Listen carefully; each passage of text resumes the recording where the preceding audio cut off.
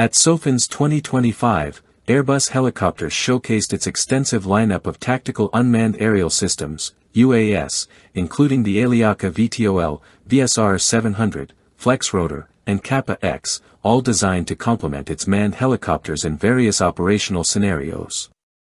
A key highlight was the introduction of the Flexrotor, a versatile, compact vertical takeoff and landing, VTOL, UAS tailored for both land and maritime missions.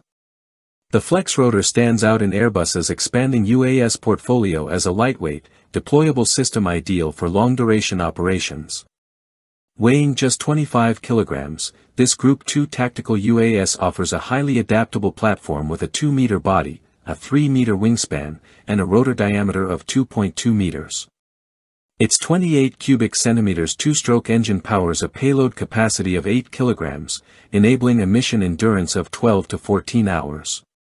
With the ability to operate in confined spaces, including rugged terrain or aboard maritime platforms without dedicated flight decks, the Flexrotor requires no specialized launch or recovery equipment, making it incredibly deployable in dynamic environments. Designed for rapid deployment, the Flexrotor is particularly effective for a wide range of missions, including intelligence, surveillance, target acquisition, reconnaissance, ISTER, maritime surveillance, signal and electronic intelligence, SIGINT/ELINT, search and rescue, and communication relay. Its operational versatility extends to various civilian applications such as firefighting, infrastructure monitoring, border security, and wildlife conservation, among others. The platform supports over 100 payload types, offering adaptability to meet specific mission needs, from infrared cameras to methane detectors. The integration of Aerovel, a US-based company that originally designed the Flexrotor, into the Airbus fold further bolsters its UAS capabilities.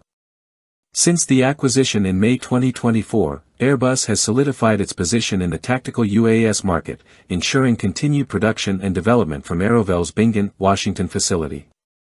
The Flexrotor complements existing systems like the VSR 700, especially for hybrid missions that integrate both manned and unmanned operations, MUMT. The acquisition aligns with Airbus's vision to enhance interoperability and expand its product offerings, reinforcing its commitment to advanced rotary wing platforms that can operate in conjunction with manned helicopters. The Flexrotor has proven its worth in real-world scenarios, notably with the U.S. Department of Defense, where it has been deployed in high-threat, GPS-denied environments for maritime security exercises. The system's flexibility extends to forest fire monitoring, law enforcement support, and Arctic operations, where it has been used for navigation and surveillance. The platform's ability to launch from vessels such as the USS Paul Hamilton further highlights its adaptability in diverse operational settings. In addition to the Flexrotor, Airbus is developing other unmanned systems, such as the VSR 700, which benefits from a collaboration with France's Defense Procurement Agency, DGA. This system is designed to carry out reconnaissance and intelligence missions and is already integrated with other technologies for enhanced operational efficiency, including radar from Jeddah Marine and mission software from Naval Group. Manned-unmanned teaming is a core component of Airbus's UAS development strategy. The increasing use of drones in conflict zones demonstrates their potential in hazardous and monotonous environments, allowing for improved situational awareness and reduced risk to personnel. To foster this integration, Airbus is working on projects like the Musher initiative under the European Defence Fund, which aims to create a joint European manned-unmanned teaming system. This collaborative effort is set to deliver new interoperability features by 2027, enhancing the flexibility and effectiveness of European defense forces. As Airbus continues to advance its UAS technologies, its vision for the future revolves around seamless integration between unmanned systems and its fleet of manned rotary wing aircraft.